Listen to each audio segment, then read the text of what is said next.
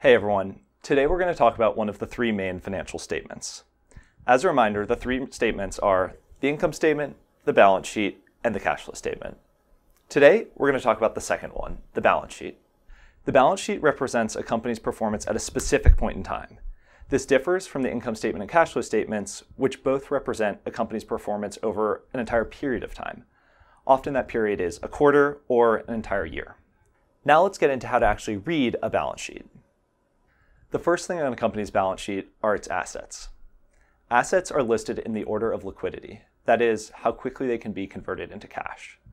There are two primary types of assets. There are current assets and non-current assets. Let's start with current assets. Current assets are those that can be expected or reasonably expected to be converted into cash within 1 year. Examples of current assets would be things like cash itself, any accounts receivable, and inventory. Now let's talk about non-current assets, which are those that are illiquid and cannot be expected to be converted into cash within 1 year's time. There are two types of non-current assets. The first one are tangible non-current assets. That's something like property, manufacturing plants, or equipment, often abbreviated to PP&E. The second type is intangible non-current assets. Examples of those would be something like a patent or goodwill. Goodwill is an intangible asset associated with the purchase of one company by another company. It can often be thought of as the difference between the price actually paid for a company and the fair value of the company's assets and liabilities. A good example of something like that would be a good name brand, which is often difficult to put a price on otherwise. While assets are listed at the top of a company's balance sheet, liabilities are listed towards the bottom of a company's balance sheet. Liabilities are the debts or obligations that a company owes, and they're listed in the order in which they're expected to be paid. Just like assets, there are both current and non-current liabilities. Current liabilities are those that can be expected to be paid within 1 year's time. Examples of those would be things like accrued expenses, such as a salary expense that's owed to employees but hasn't been paid yet. Another example would be something like accounts payable, that is, money owed to vendors that hasn't been paid for yet either. The other type of liability is a non-current liability. Non-current liabilities are those that cannot be expected to be paid within 1 year's time. An example of that would be something like a bond that a company has issued for cash, or something like a pension benefit owed to future or current retirees. While assets show up at the top of a company's balance sheet and liabilities towards the bottom of the balance sheet, at the very bottom of the balance sheet is the shareholder equity section. Shareholder equity can be thought of as the ownership of a company by its shareholders. Within this section, there are often line items for things like common stock, which is the proceeds from a sale of common stock, or retained earnings, which is net income earned in prior periods that could be paid out as a dividend in the future. The shareholder equity section can also be thought of as the book value, or the net worth of a company.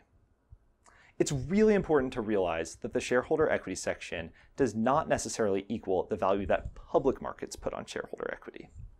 What I mean by that is the shareholder equity section could value a company at $20 per share, for example, whereas a company's public stock could be at $100 per share. What this means is that public markets believe a company will continue to grow and continue to produce value in the future. Meanwhile, the shareholder equity section simply represents the amount of money each shareholder would get if a company completely closed its doors, sold all of its assets, and paid off all its debts. A critical part to the balance sheet is that it must actually always balance. We do this with the following equation: assets equal liabilities plus shareholder equity. So how does this actually work? Let's go over an example. Let's say we're a retailer and we purchase $100 of inventory, but we only pay our vendor every 30 days. In this situation, our inventory on the asset side of the balance sheet would go up by $100 to represent the inventory we now have. But on the liability side of the balance sheet, we need to increase accounts payable by $100 to represent the money that we owe our vendor in 30 days' time. Now let's say 30 days has passed and we must pay up. In this situation, we would lower cash on the asset side of the balance sheet by $100. On the liability side, we could also lower accounts payable by $100 since we have paid our vendors $100 in cash and no longer owe them any money. In this situation, the balance sheet always balances.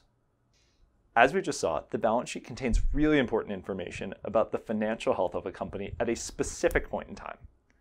On Quantopian, this information can be accessed within the FactSet Fundamentals dataset. One way of using this dataset would be looking at the price-to-book ratio of a company and comparing that to the public stock price of a company. You could then look at that differential across all the companies in your investment universe and use that to inform a trading decision. If you're curious about any of the balance sheet items, please look at the balance sheet section within the FactSet Fundamentals data reference linked here on screen and in the description below. Thanks so much for watching, and please subscribe to learn more.